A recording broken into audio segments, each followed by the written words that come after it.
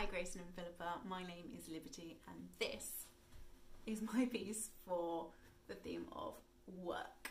When I think of work, I think of art, and when I think about art, I think about my granny.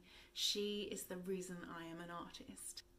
She was an absolutely incredible woman and a fantastic artist, and I just wanted to sum her up on this smock kind of cyanotyped collage of her life.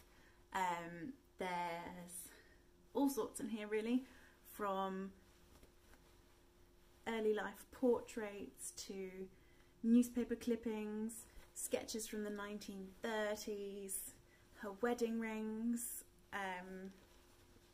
self-portraits that she painted throughout the years, photographs that I took of her when I was at art school, and then just some doodles showing how utterly fabulous she was. Yeah, so this is her smock, and it is now a forever memory of my Betty.